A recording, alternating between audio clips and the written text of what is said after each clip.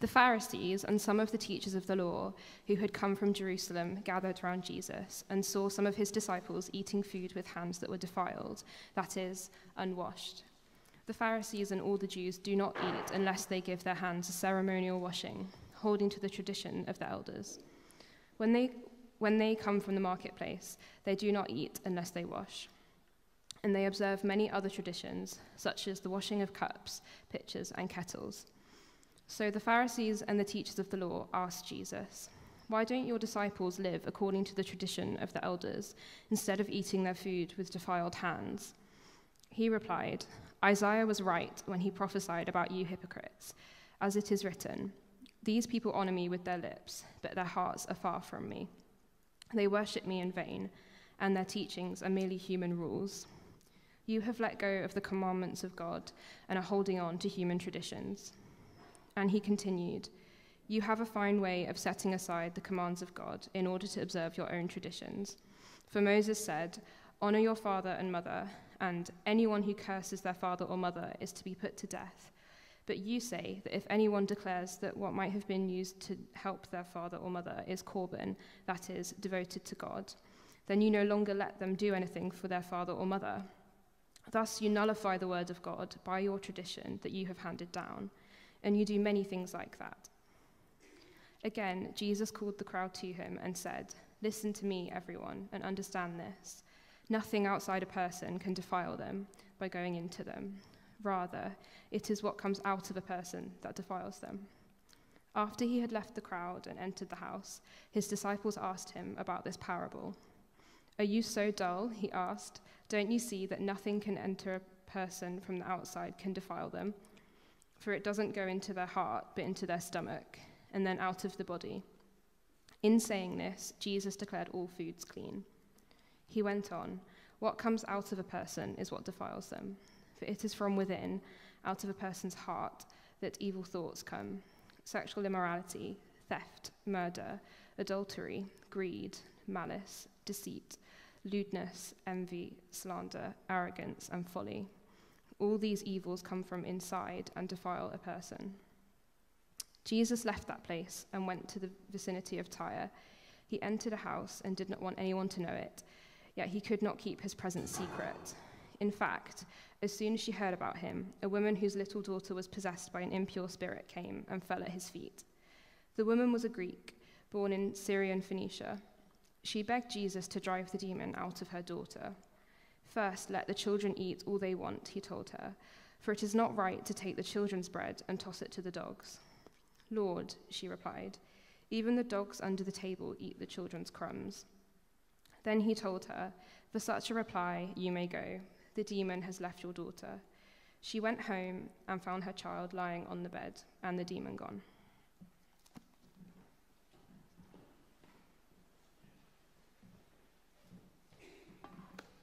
Let's begin with a prayer. Heavenly Father, we bow in your presence. May your word be our rule, your Holy Spirit our teacher, and your greater glory our supreme concern. Through Jesus Christ our Lord. Amen. When I was preparing, I've got a feeling I told some of you this quite recently, but it seems so apt that I'm going to tell you again about friends of mine in New Zealand who run a youth group. And one evening, this teenager came. She'd never been in the youth group before, but she had on a T-shirt that had a very offensive logo. And the youth leaders said they wanted to welcome her and encourage her, but they just thought she can't go around wearing that. And so one of them very nervously said, "Excuse me, you're going to have to cover that up." And she put some kind of sweater on top. And they wondered, would she be back? Well, the next week, she turned up and they were so relieved. And one of them went up and said, "I'm so sorry to have said that last week. I hope that was okay." And she said, "Oh, that's fine. That's fine." And here was a young woman who had a reputation for delighting to cross every moral boundary and to do it in the most shameless way possible. She liked to have that kind of reputation. She looked as if she didn't care. In fact, she rather enjoyed offending and horrifying people. But very privately, she said to that leader, "You know, I don't want to be dirty. And here was this girl who, behind the bravado, was actually desperate for acceptance and affection, who wasn't comfortable in her own skin and felt dirty. Do you know that feeling? I think we all know that feeling, don't we? Sometimes it's because of a particular thing we've done. We thought, I don't believe I did that. We feel so tainted. Or it might be something from years ago that keeps coming back and hits our conscience, or something we've done yet again. Or just a general sense that there's something not right. And it deeply damages relationships. It damages our relationships with one another, because there's a sense that I mustn't let you see what I'm really like. Because if you might see what I'm really like, you might turn away in disgust. And so I cover up.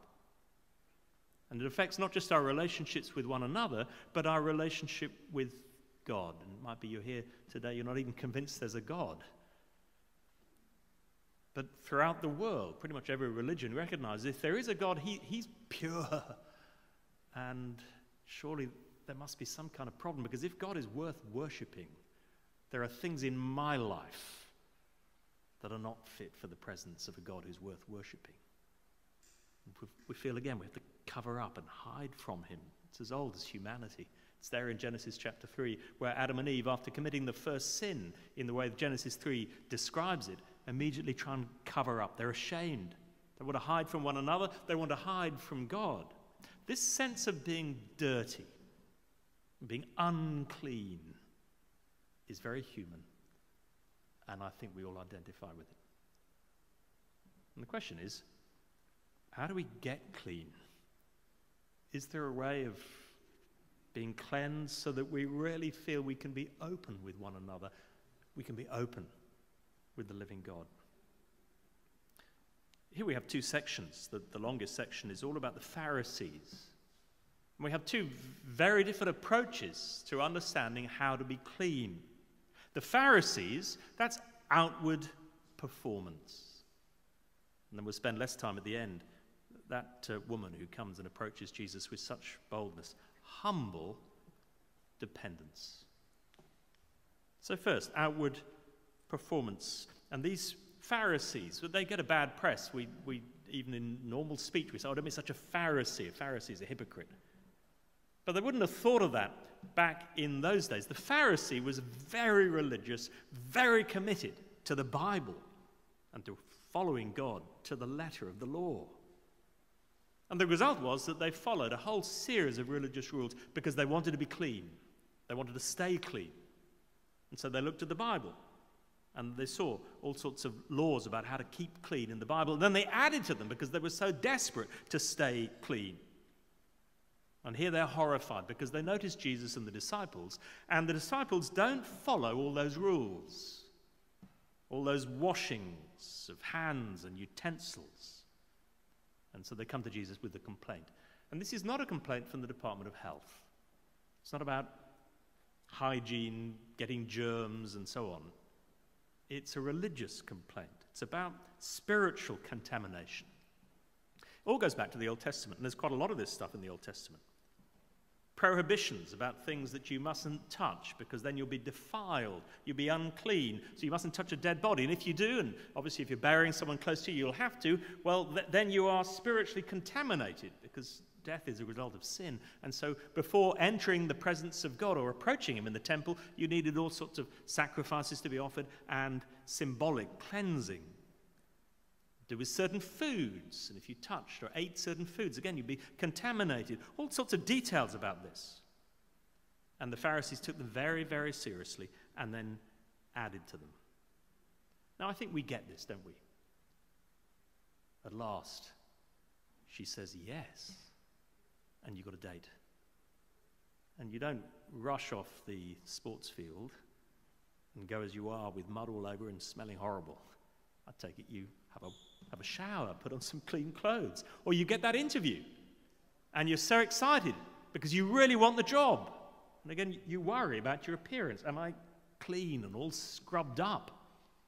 And if we worry about meeting that person or going to that interview, well, how much more should we make sure we're, as it were, all scrubbed up when we approach the living God. And these cleanliness laws in the Old Testament were all about it teaching an important lesson. You can't approach God without being clean.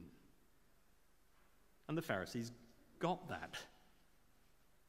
But here's where they were wrong. They were completely wrong in understanding what causes spiritual contamination, uncleanness, and they were completely wrong about how to deal with it. Their focus was all on these outward things, the rituals, the ceremonial washings.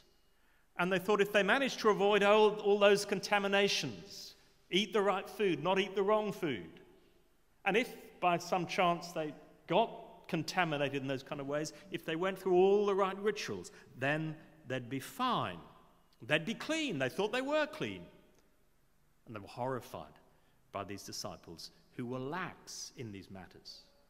They placed their confidence in outward performance, following all these laws, making sure they have these external cleansings. And Jesus challenges them very strongly, actually. He says, in effect, it just leads to hypocrisy, this focus on outward performance. Verse 6 of Mark chapter 7. Isaiah, he says, was right when he prophesied about you hypocrites. As it's written, these people honor me with their lips, but their hearts are far from me. Jesus was full of love and kindness and compassion, but he spoke the truth, and he speaks a very hard truth. He saw their hearts. They were so focused on the externals, these detailed laws, that they failed to focus on what really matters. They looked outwardly clean to others, squeaky clean, but their hearts were not clean. Their religion was a sham. Their hearts were a long way from God. There was a big difference between what was going on outside and what was going on inside. And of course, the reality is that's true for all of us. So, outwardly, I look great, don't I? It's very easy to look, well, I hope I do. It's easy to look sort of reasonably godly when you're up front in church preaching a sermon. But there's inevitably a difference between all of us who do anything up front, outwardly and inwardly. It's true of all of us when we turn up at church. You look marvelous. You're lovely people. But my Bible tells me you're capable of the kind of things that I'm capable of in thinking and doing. Now, that's not hypocrisy. Hypocrisy, I don't think before preaching to you, I need to say, now let me just tell you all the sins of the last week. I don't think that would be helpful for you or for me. It would draw the attention on me. When it's hypocritical, as if I'm claiming to be sinless, which I assure you I do not claim. And these people made such a show of their cleanliness and looked down on these disciples. They were unclean. And Jesus calls them out. You're honoring me with your lips, but your hearts are far from me. Mark Twain said once, everyone is a moon and has a dark side which they don't show to anybody. And so there's an element of cover-up going on right from the beginning of time. Well, fair enough. Don't feel desperate about the fact there's a difference between the public self and the private, as long as there are some people who know what's really going on so they can encourage you and challenge you. But the hypocrisy is this claim of moral purity with no real attempt to deal with the heart. And Jesus points out the hypocrisy by showing what it leads to. It's seen in their response to the Word of God, because someone whose heart is genuinely open to God will listen very carefully to what God is saying in the Bible and seek to obey it. But they didn't have that approach to the Word of God. Verse 8, you have let go of the commands of God and are holding on to human traditions that added so much to the Bible, and their focus was on obeying all these detailed regulations that they forgot what it was really all about, that listening to what God was saying and responding from the heart with faith and obedience. And he gives an example of what he means by that. Verse 10, Moses said, honor your father and mother, and anyone who curses their father or mother is to be put to death. So the Bible says very clearly, you should respect your parents. But you say that if anyone declares what might have been used to help their father or mother is korban, that is devoted to God, then you no longer let them do anything for their father or mother. Thus you nullify the word of God by your tradition that you've handed down. It's a perfectly good tradition to declare certain things as dedicated to the Lord, but they use that tradition as a way of getting out of the word of God. And so by saying, oh, that's dedicated to the Lord, they didn't use that money to care for their parents, which was commanded by the Lord God. Now, we so easily do it. I was listening this morning to Pete Wilkinson preaching on this passage. And he said it's very easy for those who are Bible-focused in our faith, sometimes called evangelicals. And we evangelicals can look at others who have all sorts of traditions and traditionalism in their church practice and think, oh, well, it's Roman Catholics who've got to be very, very careful that they add these traditions to the Word of God. But actually, we can do exactly the same. And Pete mentioned the quiet time. I think in my early days of the Christian life, I was so grateful to be encouraged to take time day by day to read the Bible and pray. Because it's a good thing. But the purpose of that is to help me hear the Word of God and obey it. But the danger was, I was so focused on ticking the box and doing that thing, I wouldn't always listen to actually what it was saying, and I'd feel my Christian life was going well if I'd had my few minutes of the day reading the Bible, and if I didn't do it, or I felt dirty and unclean. But that's not the point. Are you hearing it and obeying it? And we too can nullify the Word of God when it comes to our parents. Think of the teenager who's constantly being nagged, totally appropriately, by mum or by dad. Clean your room. Clean your room. And there's a deadline. 6 o'clock, I'm going to come and check, and I want you to clean your room. But you haven't done it. But you made a New Year's resolution, beginning of September, you're going to try and read your Bible. And always, just before tea, you're going to read the Bible for 15 minutes, and you've got 15 minutes left. Oh no, I've got to read the Bible. That's Bible reading time. I mustn't clean my room. I know one teenager who was always reading their Bible when it was washing up time. Well, that's not obeying the Lord. It's not obeying the Word of God. Or there's Granny, and she's lonely, and she'd love a visit. Oh, I'm too busy. Always too busy, because I'm committed to doing all that Christian work. I'm helping with that club. I'm going to that Bible study. I've got so many things going on that I can't actually care for my granny. Or mum or dad, they're getting old. They need a carer coming in more regularly. It's going to cost money. But we've already committed this proportion of our money to the church, so we couldn't possibly give that money to the Lord. That's tradition. We get out of the Word of God. This focus on outward performance, it can so easily lead to hypocrisy. We can be so focused on ticking those boxes that we've set ourselves on that we're failing to focus on God and His Word. It leads to hypocrisy. And more to the point, this is where Jesus goes on to say, it's hopeless. If you think you can somehow feel clean because you tick all those boxes, no, it's utterly hopeless. And by the way, I reckon most of us here in this room know our theology. We know that the way to be right with God is not by anything we do, but how easily we enter into a kind of way of thinking that how I am with God is about whether I'm ticking all those boxes, those things that I've committed to doing, those things I'm expected to do. And so easily, if I'm ticked in those boxes, you notice, oh, she always gets up early to read her Bible. He's always there at the prayer meeting. She's always there at Impact.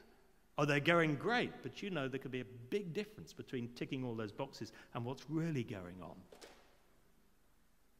As soon as we end up thinking it somehow depends on what I do, it's utterly hopeless.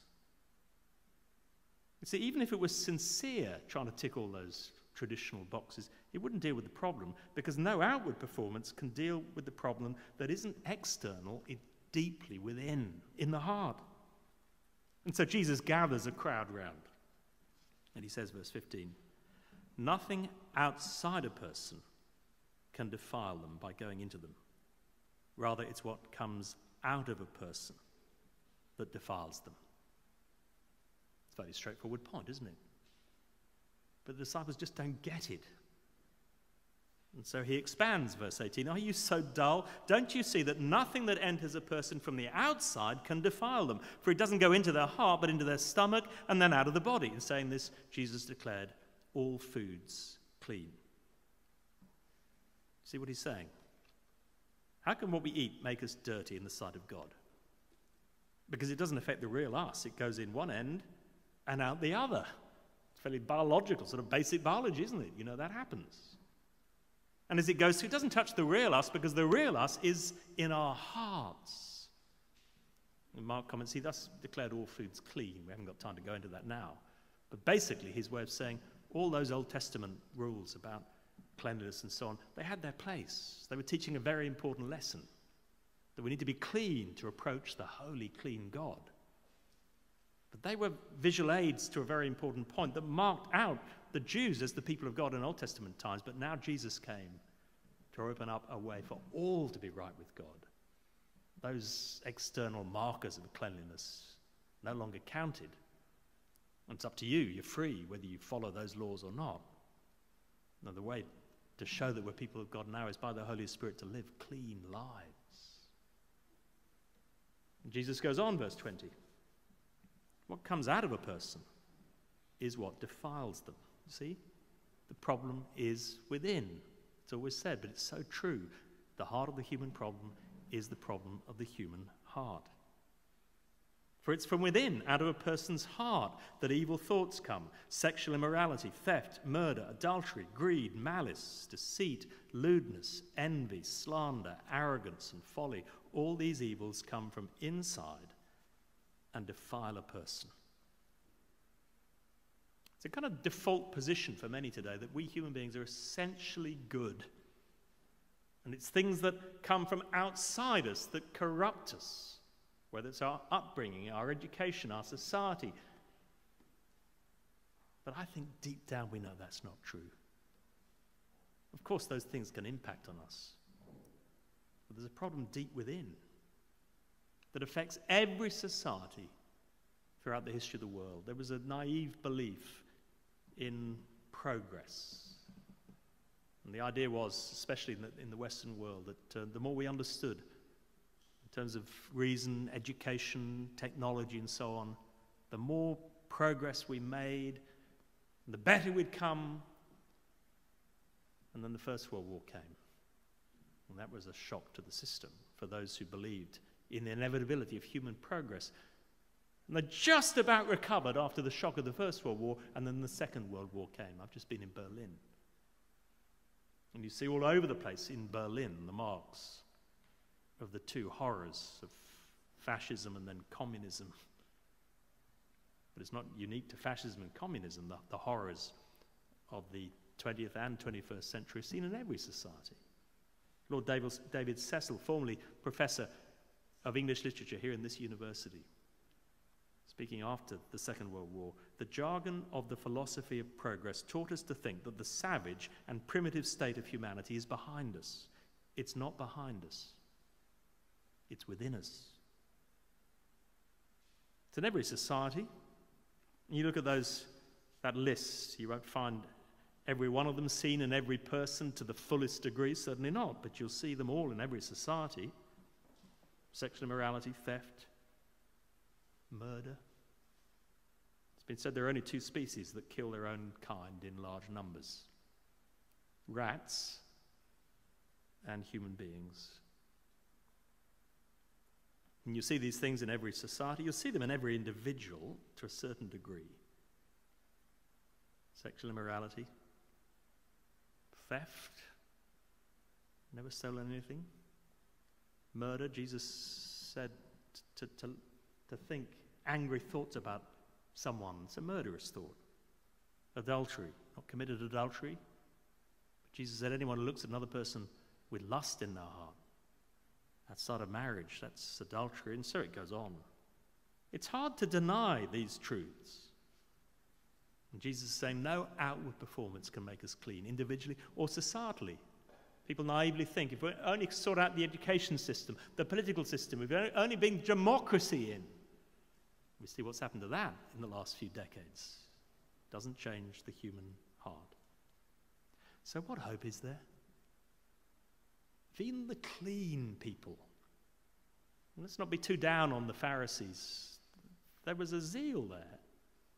But even those who in that society were known as the most clean, even they are dirty. What hope is there? What hope is there for me? Well, that's why I love the fact that Mark includes, straight after this lovely account of the meeting of Jesus with this woman from Phoenicia. Jesus has moved on now, and he's in a Gentile region. And a woman, Gentile, comes up towards him.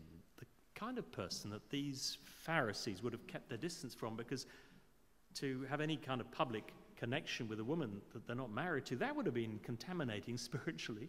Certainly, to be close to a Gentile and communicate in that kind of way, that was spiritually contaminating. They would avoid Gentile territory, so they weren't spiritually contaminated. And do notice, this woman has a daughter with an impure spirit, somehow taken over by an evil spirit. She's unclean. But she hears that Jesus is nearby. And beautifully, we read, verse 26, she begged Jesus to drive the demon out of her daughter. She's not got any claim on him.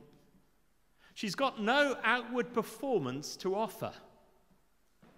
She just begs. And Jesus says these shocking words, verse 27, first, let the children eat all they want. For it's not right to take the children's bread and toss it to the dogs. What do you make of that? Gentle Jesus, meek and mild. It doesn't sound very gentle, meek, or mild. It sounds very offensive to us. And it's true that Jews often called Gentiles dogs because they were unclean. What's going on here? I'm sure Jesus isn't being gratuitously offensive. He's not causing offense for the sake of it. But he's making a point. He talks about the order in which you feed people. So imagine, in fact, the word he uses for dog is not the kind of rabid kind of animal, a normal word that would be used of kind of dogs, but of a family dog, a pet, you might say, or even a puppy. That's the kind of language he uses. And he's talking about a household scene. And of course, you love your dogs, but you give priority around the table to the children. They get fed first. And what Jesus is doing, and the parallel passage in the other Gospels make it very clear, Jesus was quite clear that his focus when he came to earth was the Jews. He said, I've come for the lost sheep of the house of Israel. And only then, once he'd taught the Jews and then died on the cross and raised, then he'd send his disciples, as he does, to the Gentiles, to all nations. But he came first to the people who'd been prepared for him for generations. So he's saying to this Gentile woman, look, this is not the time. I'm here to feed the Jews. First. That's what he says. First, let the children eat all they want. It's not right to take the children's bread and toss it to the dogs. Well, you'd understand if the woman would turn away feeling, well, this is hopeless. I was longing for something, but I've been knocked back, and she just slinks away. But she doesn't take offense, strikingly. She doesn't say, how dare you speak in that kind of language to me? And beautifully, nor does she give up. Parents, you know very well that when there's something wrong with a kid, I mean, you'd do anything. And even people who are normally pretty mild and don't push to the front of the queue, when there's something wrong with your kid, you'll push to the front of the queue. And here's this woman who really cares. She loves her daughter. She's desperate. And this man can help. And so she doesn't give up. And she says, verse 28, Lord, even the dogs under the table eat the children's crumbs. Isn't it beautiful? Humble dependence. I don't deserve it. Nothing here about rights. I deserve nothing, but just give us a crumb, would you? And Jesus responds to her completely differently to the way he'd responded to the Pharisees. For such a reply, you may go. The demon has left your daughter. She went home and found her child lying on the bed, and the demon gone. Well, I hope you find that encouraging. So there are two reasons why we might hold back from approaching Jesus Christ for mercy. One might be because we don't think we need it. And it may just be that there's someone here this evening thinking, well, I'm fine. I'm clean. And the Pharisees didn't think they needed Jesus. They thought they were fine as they are. They were relying on their outward performance, all those rituals that they followed. Of course God loved them. So they never came to Jesus humbly. And if you think, I don't need Jesus, just ask you to think, is there really no difference between the outside and the inside? Because Jesus sees both. But there's another reason why people don't receive mercy from Jesus, and they think, well, I'm just too dirty. There's no point me approaching him. He'd just push me away because he knows what I'm really like, and it may be that you're like that. And perhaps you've said sorry before, but you've done it again. And you think, I can't keep saying sorry. Or you're thinking to yourself, if you knew what I was really like and the kind of things I've done, you'd know God could never have any time with me. And that's just the point. No one will be turned away if they come with humble dependence. And if you've been to a Lord's Supper here at St. Ebbe's, you'll know that we use the old words of Thomas Cranmer, preparing to receive the bread and the wine. Do you remember these words? We do not presume to come to this your table, merciful Lord, trusting in our own righteousness, but in your manifold and great mercies. And Cranmer, I'm sure, had this passage in mind. He goes on, we are not worthy to gather up the crumbs under your table, but you are the same Lord, whose nature is always to have mercy. Not outward performance, but humble dependence. Is that your conviction? Do you know that to be true? I think many of us do. We know in our conviction, it's not about what I do, it's about what Jesus has done, and I depend on mercy. That's your conviction. That's the place to start. It's really not the place to end. Is that your conviction? Well, the next, is it your spirituality? In other words, is it how you engage with God? You know it in your head. But how easily in our heads we know it all depends on Jesus and his mercy, and yet we're still judging the quality of our Christian lives by how many of those boxes we tick. And we feel rather good about ourselves. I've done all those things, or we feel terrible about ourselves, or I've not ticked all those boxes this week. And that way is disaster.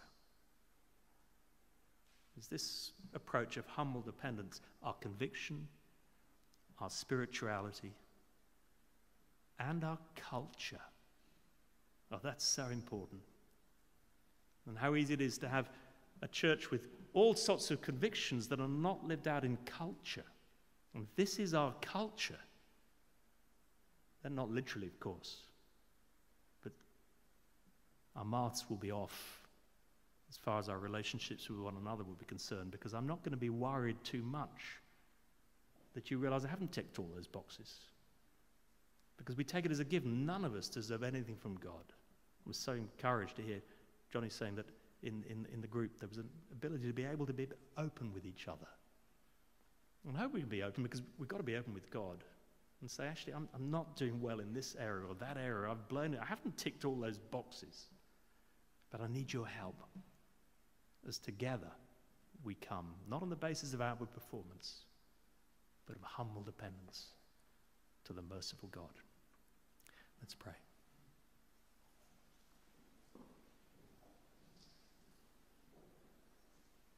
Lord, we don't deserve to approach you in and of ourselves in anything we've done. We're not worthy to gather up the crumbs under your table. But you're the Lord who is rich in mercy. And so we pray for anyone who's never come in humble dependence to you. Please draw them to yourself, and may they receive forgiveness through Christ. And for the rest of us who know these things, help us not only to believe them in our heads, but to relate to you on the basis of your grace, and to relate to one another in the same way, for Jesus' sake. Amen.